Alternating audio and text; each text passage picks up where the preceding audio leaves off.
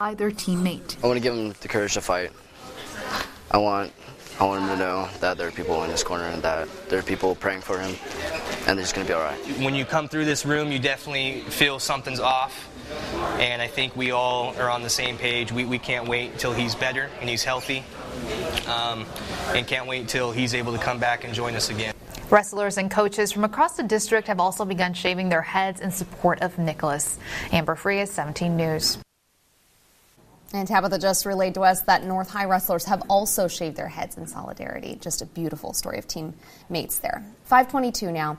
A new sport has been added to local high schools for the first time in years. Students can now compete in water polo. Current high school district trustees adopted the plan yesterday. This comes as a new aquatic sports complex in the district is set to open next month. I think the importance of adding another sport to the current high school district is paramount to keep our students plugged into school. It's shown that students that are involved in school do better. And I'm really excited and happy that our board saw that. Water polo will be offered starting the fall of the new school year. That's pretty neat. Really cool. Well, another school is adding something new for its students. Garces Memorial High School will now have a competitive dance team. The school currently has an advanced dance course, but at the start of the spring semester, those students will all join the newly formed dance team. It's pretty neat. It's always neat to see all of these new activities and sports that are coming for these students because, of course, not only is it fun, but it really does improve their educational experience. Not only does it give them the reason to want to, do better so they can participate in these things, but, just that physical activity and learning from being on a team, those things are so valuable. Yeah, it's a lot of fun, too.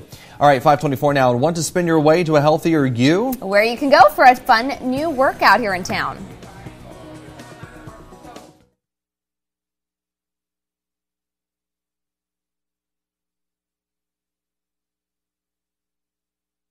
KGET Business Watch is brought to you by Grapevine MSP Technology Services, the Valley's leading IT service provider. Welcome back. We're taking you to Las Vegas, where the world's biggest tech showcase is kicking off. The Consumer Electronics Show isn't open to the public, but NBC's Liz McLaughlin is there to give us a sneak peek. And then I can look around. Yeah, you can move. The future of technology is rolling into the Consumer Electronics Show, where companies from around the world are showing off the latest and greatest gadgets. From adorable robots. And so making them cute makes you more willing to want to bring them into your homes. To next-gen wireless charging. You really just drop a phone on. It starts working instantly. Devices to help you cook like a chef, draw like an artist, or simply let the dog out. And it's not just traditional tech companies at CES. SheerTex, which made a splash last year with its indestructible pantyhose, is now stepping into the shoe game. So we use one of the strongest fibers in the world in both the shoe and the pantyhose. You're going to turn slightly to the left. Neutrogena is debuting an app that analyzes your skin, and Pampers is unveiling a diaper sensor. It seems nothing is too personal for tech. And all of the baby diapers automatically populated. Kohler's connected toilet has built-in Alexa and gesture controls. You can use my foot and open that. There's even a smart litter box. Alexa, ask Lulu Pets, how's my cat? With facial and, other recognition technology. At the end of the day, it's about getting consumers to buy into these devices.